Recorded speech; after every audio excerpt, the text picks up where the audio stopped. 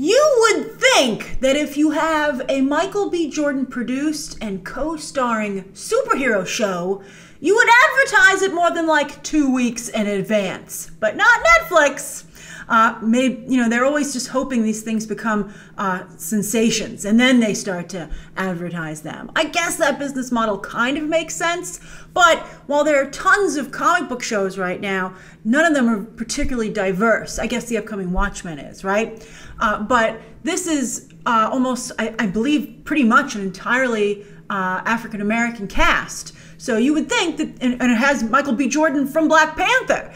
So, and Creed. So you would, movies that also very much played up on representation.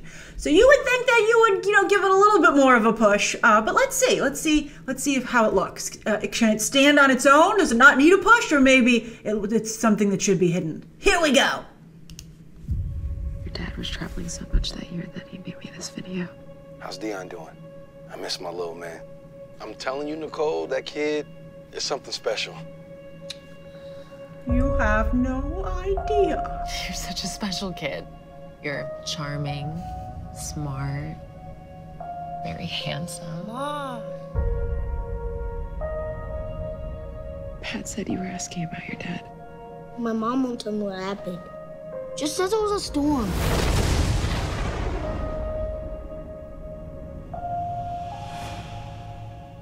Mister!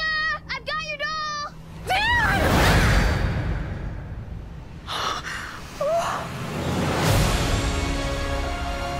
Something is happening with Dion. We should figure out how to get it under control.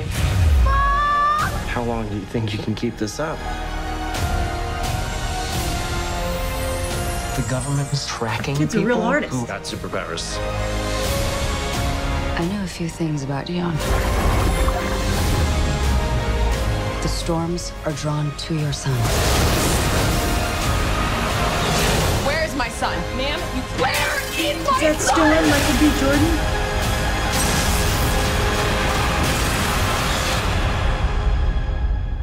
It's you and me. You and me.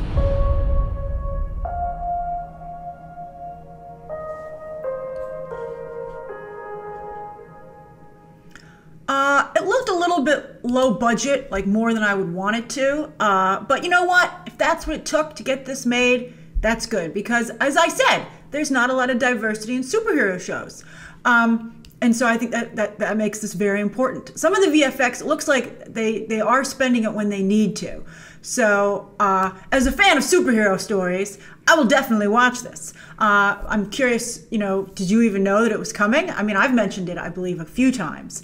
But it doesn't look quite as strong as one would hope. But I gotta say, the Boys TV trailers didn't look that great either.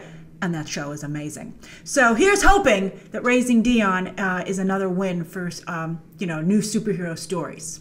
So what did you think? Write your thoughts down below. Thank you for watching with me. And of course, be sure to hit that subscribe button. And of course, as always, you can check out some more videos right now.